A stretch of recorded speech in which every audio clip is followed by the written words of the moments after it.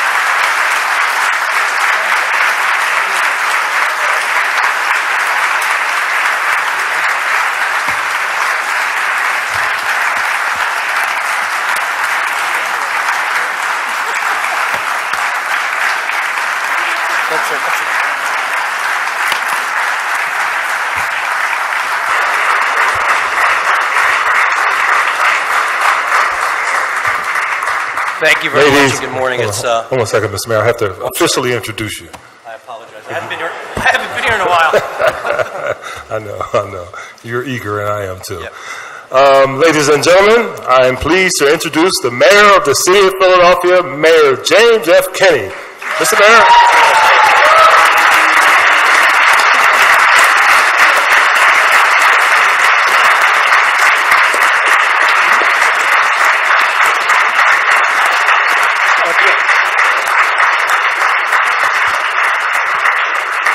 Thank you very much, and thanks for the invitation.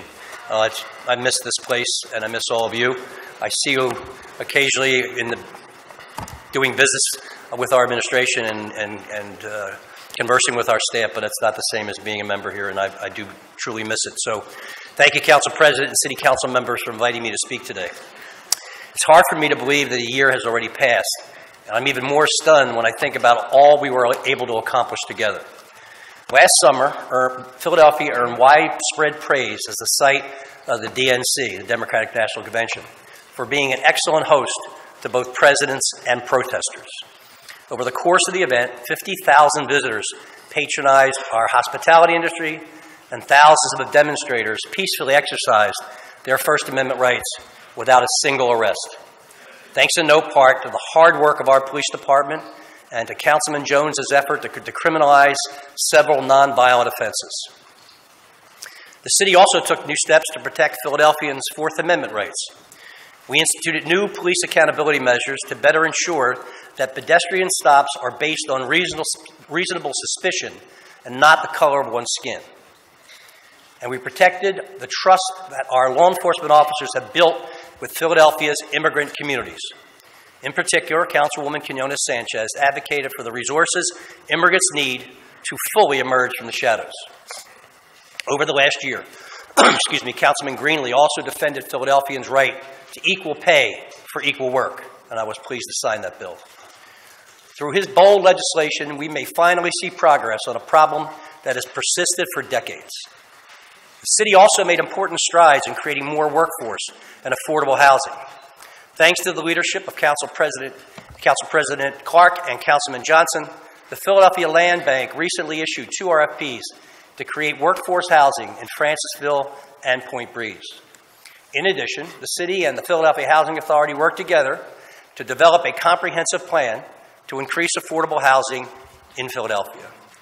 This plan, which included more than 50 goals and strategies, was approved just last week by the U.S. Department of Housing and Urban Development, making Philadelphia the first large city in the country to receive approval for its plan.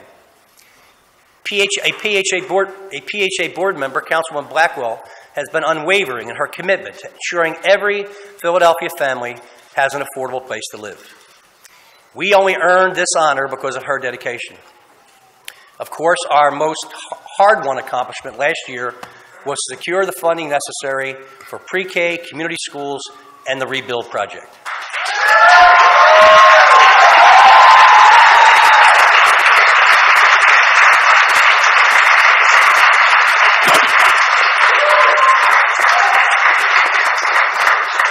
City Council's courageous vote took our city's fight against poverty to a whole new level. To date, the Philly beverage tax has funded 2,000 free quality pre-K seats and 9 community schools serving 4,500 students.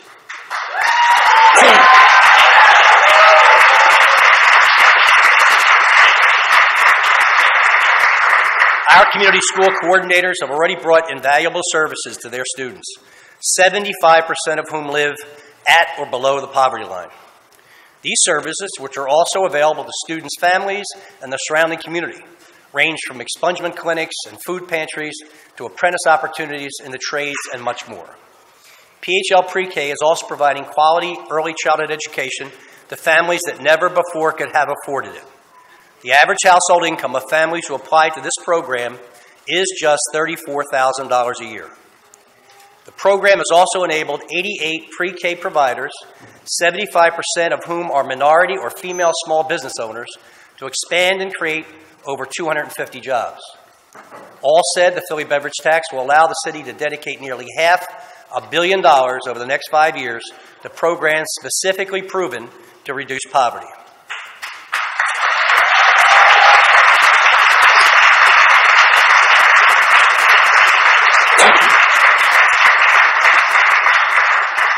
However, as we all know, our work is just beginning. Currently, of the top 10 major U.S. cities, Philadelphia ranks first in poverty and last in job creation.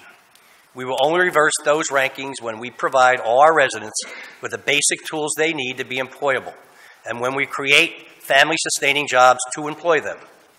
Last year, we laid the groundwork for an education system that will allow all our students to succeed in the workforce. But pre-K and community schools will only provide these students with a pathway out of poverty, if there is a job at the other end. Others will never be able to take advantage of these new opportunities if they remain trapped by the consequences of poverty, such as lead poisoning or homelessness.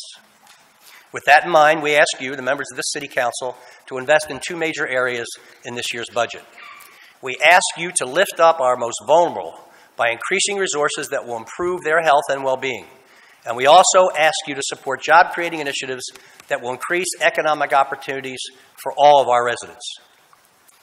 Specifically, this budget proposes a significant investment in fighting the terrible opioid crisis that we face. Last year, approximately 900 people died of drug overdoses. And the hearing held by Councilman O demonstrated that countless more have had their careers and families stolen by addiction. While the city has already created 500 additional methadone treatment slots, we must do more. We are proposing to expand the distribution of naloxone to the 10,000 Philadelphians and their families at risk for overdose, particularly in the Fair Hill-Kensington section. We are also requesting the funds necessary to target the Philadelphia doctors who prescribe the most opioids and educate them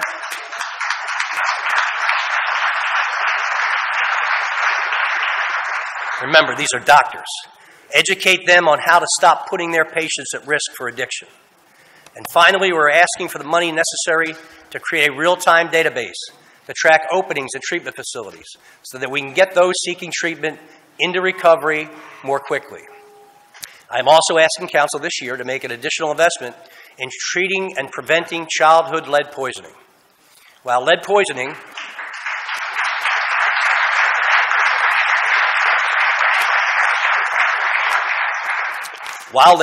has been steadily declining for years, even one young future destroyed by this horrible condition is one too many. This new funding would nearly double the number of homes that the health department inspectors will reach each year. It would also allow us to increase our preventive outreach, offer additional remediation, and strengthen efforts to hold negligent landlords accountable. To build on this investment and the anti-lead legislation sponsored by Councilwoman Reynolds Brown, the Health Department will launch a Children's Health Agenda this spring. This agenda will help coordinate city agencies and nonprofit partners to ensure that Philadelphia children ages 0 through 5 get off on the right foot and remain healthy throughout their adulthood.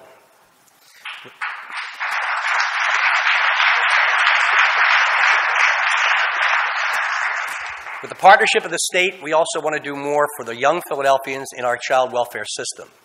Current staffing levels require each DHS attorney to handle an average of 240 cases. Our 5-year plan proposes adding 10 lawyers to DHS, reducing overall caseloads by about 30%.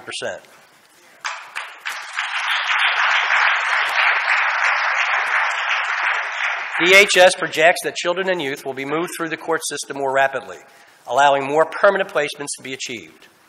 This budget also increases supports for our foster families who are currently asked to support a child on just as little more than $21 a day. In order to appropriately support these families and to encourage more families to join the system, we are asking the Council provide funding to increase that stipend to nearly $36 per day over the next 5 years.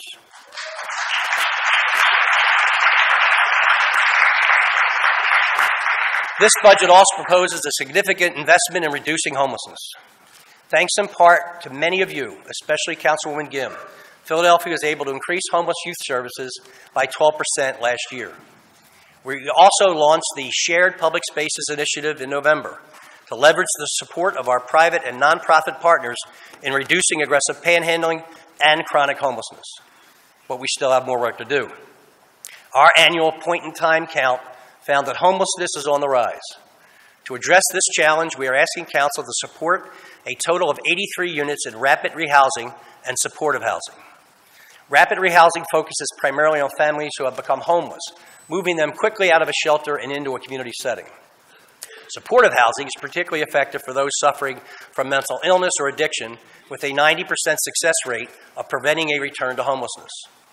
Both types of housing will allow our system to become less reliant on shelter beds, which are very costly and less successful in ultimately returning our homeless citizens to stable living arrangements.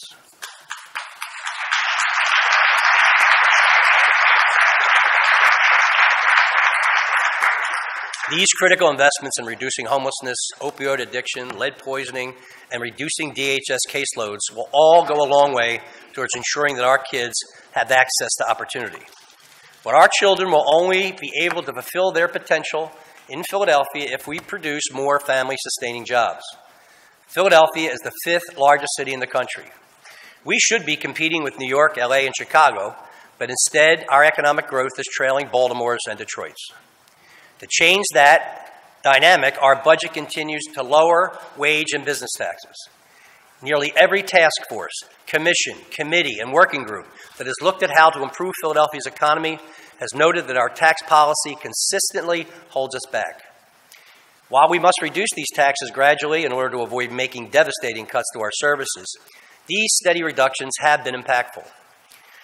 The wage tax is at its lowest level since the 1970s, and 60,000 small businesses no longer pay business income receipt taxes as a result of additional reforms enacted by this very council. I also applaud City Council on its plans to review old regulations that make Philadelphia a difficult place to do business. I'm confident this effort will help to generate much-needed job growth. Right now, half of Philadelphia's jobs are located in Center City and University City. In order to create opportunity for all of our neighborhoods, this budget proposes investments that will drive economic growth in all of our communities. Specifically, Rebuild has the potential to catalyze economic growth in dozens of Philadelphia neighborhoods. As we have seen in Dickinson Square and Pennsport, Cedar Park in West Philly, Columbus Square in Passyunk, Vernon Park in Germantown, and Pleasant Playground in Mount Airy, renovating these public spaces is so much more than just a facelift. It draws new business and investment to the communities that have long felt left behind. So I submit to you today, for your consideration, an ordinance to kick off the rebuild program. I'm confident.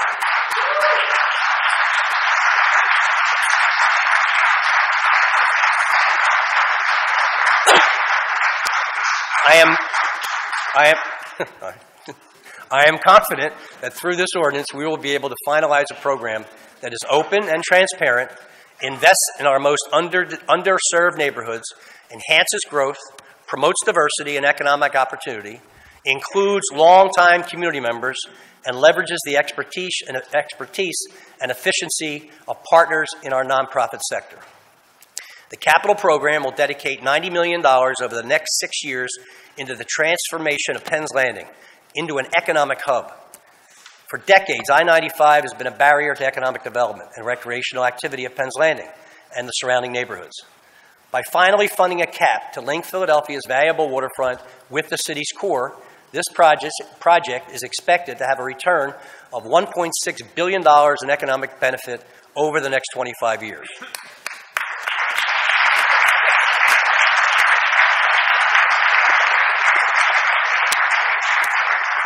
And I want to recognize Councilman Squill in particular for making this idea a reality. It's been discussed for a long time, and he was critical in bringing all the necessary partners to the table. Our capital program also continues the city's commitment to commercial corridors. Through a combination of $25 million in new investment and existing available funds, the Commerce Department will work to reinvigorate main streets across the city. Projects are already underway to light up the Market Frankfurt L corridor, reactivate the Maplewood Mall, improve the pedestrian experience at South Street Head House, and to increase security cameras across our neighborhood commercial corridors. We will also continue to support Councilwoman Parker's successful Power Up Your Business program at the Community College. To date, more than 50 businesses representing more than 17 zip codes have benefited from this targeted support for neighborhood businesses. Our administration will also continue to look for other innovative ways to assist small business. To build on the success of the Capital Consortium, which Councilman Green championed from the very start, the Commerce Department will begin providing specialized technical assistance to small businesses that applied for one of Commerce's programs but were not granted funding due to poor financial reporting or other essential business criteria. These businesses are often minority-owned and located in low-income neighborhoods. By providing them resources, Commerce expects to help them grow and expand. Our second budget also increases the city's commitment to helping create jobs for Philadelphians with barriers to employment, particularly disconnected youth and the formerly incarcerated.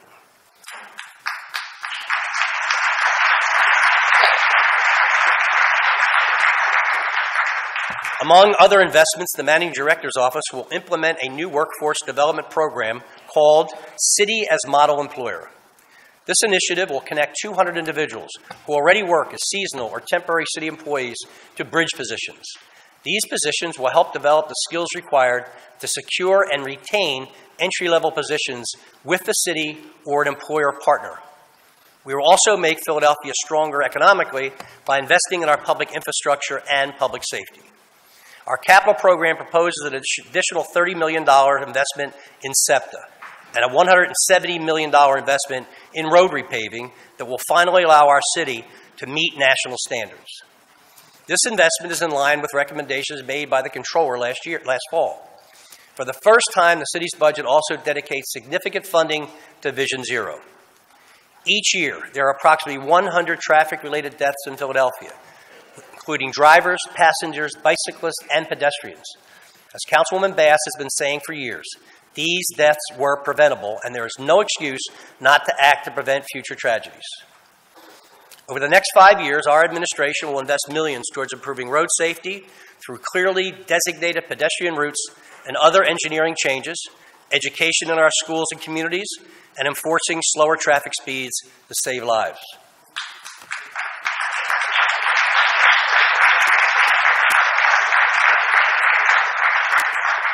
We are also proposing a significant investment in our fire department this year. Despite fire prevention, fires remain a serious problem in Philadelphia. Firefighters risk their lives to successfully extinguish an average of 8 severe fires per day last fiscal year. In the process, rescuing and treating numerous trapped occupants. Our paramedics are also faced with increasingly high service demands across Philadelphia, especially in Center City during normal work and commuting hours. To address these challenges, we ask Council to approve additional funds for staffing and training, as well as improvements to aging firehouses and outdated equipment. I want to recognize and thank Councilman Heenan and O'Neill in particular for being consistent advocates for our firefighters and first responders.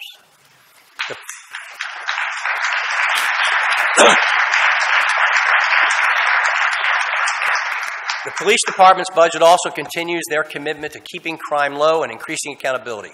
Specifically, it will make infrastructure improvements to high-need districts, and it will continue the rollout of body cameras with the ultimate goal of outfitting all patrol officers by the year 2021. Additionally, over the next year, we will create a holistic plan that incorporates all of our violence prevention strategies. Last year, the Department of Behavioral Health and Intellectual Disability Services launched a new anti-violence initiative called the Network of Neighbors Responding to Violence.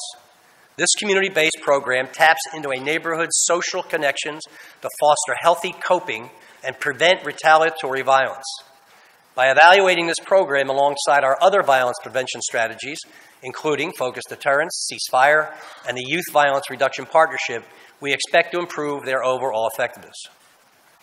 To aid our corrections officers, we are also proposing to replace their current training facility, which is largely, if you can believe it, housed in an attic.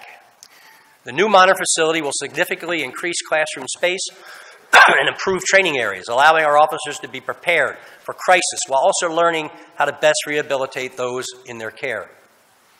In the interest of public safety, this budget also enacts recommendations made by the commission that was formed in the aftermath of the 22nd and Market Street building collapse.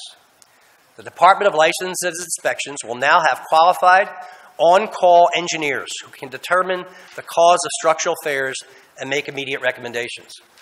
This is particularly important, given Philadelphia's current development boom. Excuse me. It's estimated that 31 commercial mixed-use high-rise projects are currently under construction, and another 5 have been issued building permits already this year.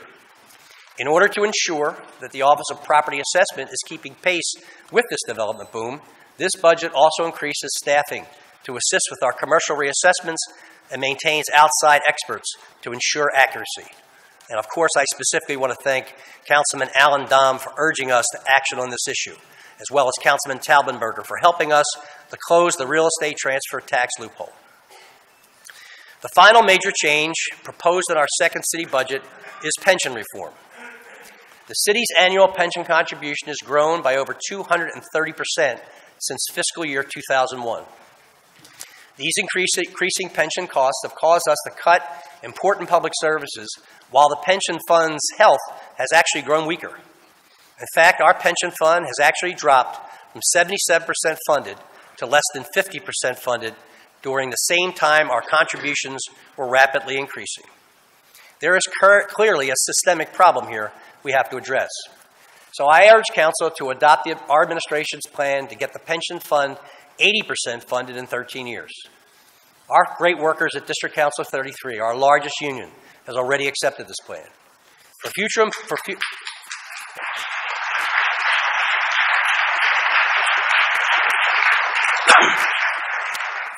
employees, it utilizes a stacked hybrid model, and for our current employees, it requires increased contributions that rise with their incomes.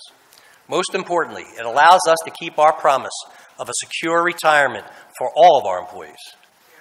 I wish there were more investments that I was able to share with you this year, but Philadelphia's ability to fund even basic services will continue to be hampered until our pension fund is healthy.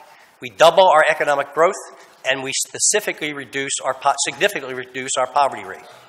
These may seem like difficult goals to achieve, but last year I watched this council come together and face down enormous pressure from a billion-dollar industry in order to better serve our children. I know that now, in the face of even greater threats from Washington and Harrisburg, we will come together again in order to serve those who depend on us. And I just want to talk to you a little bit about a personal story that I learned and had an opportunity to talk to one of our citizens. The gentleman's name is Eric Grant. He is a dad and a veteran of the United States Army and served our country. He has 3 children, and one is Michaela, who's 3 years old. She started her first day of pre-K this year, and that was wonderful for Michaela. But it was also wonderful for the Grant family. Because of the cost of daycare and pre-K, Mr. Grant had to stay home while his wife went to work, and he stayed home to watch the children. So now, when Mr. Grant dropped off Michaela at pre-K, he went to a job interview at the post office. He is beginning orientation on Monday in his new position. This effort has freed up families to go out and continue to work and to earn more money.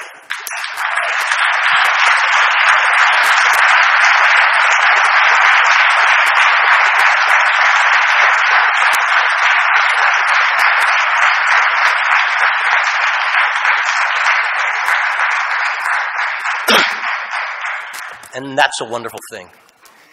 And may I say that with all that's going on, and I mentioned this earlier in my discussion, in my presentation, that we don't know what's coming out of Washington and we don't know what's coming out of Harrisburg, and every day it's something different, and it's not good. But the thing that I am sure of is that all of us as Philadelphians, all of us who love this city, and the diversity and strength of racial diversity, ethnic diversity, gender diversity, LGBT folks, all of us together are under attack. And we need to stand up together, as happened in the 60s.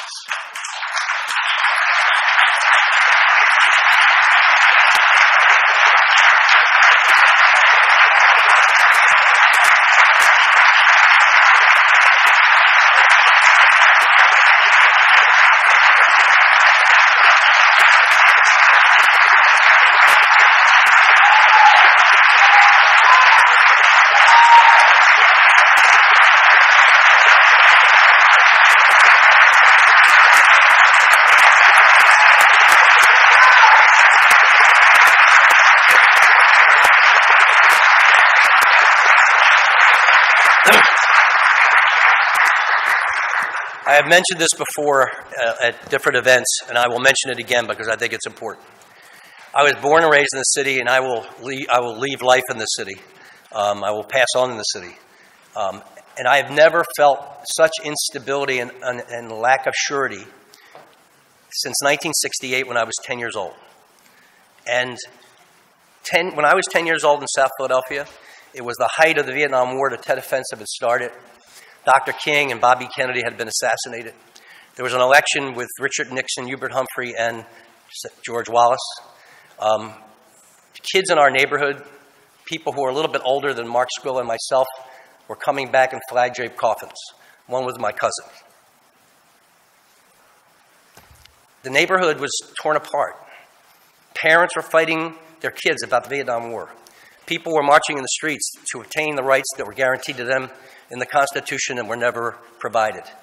And people were at each other and scared of each other and angry and afraid. And I've not felt that way since then, but I feel that way now. But the thing that I thought about as I thought about that time in my life as a kid in South Philly, we got through it. It passed. It all passed. Now, nothing's perfect, and we have a long way to go with lots of areas of our social interaction and social fabric. But we got through 1968 as a nation, as a state, and as a city, and we can get through anything if we have each other's back, stick together, show love and affection and care for each other, and march forward into the future together. Thank you very much.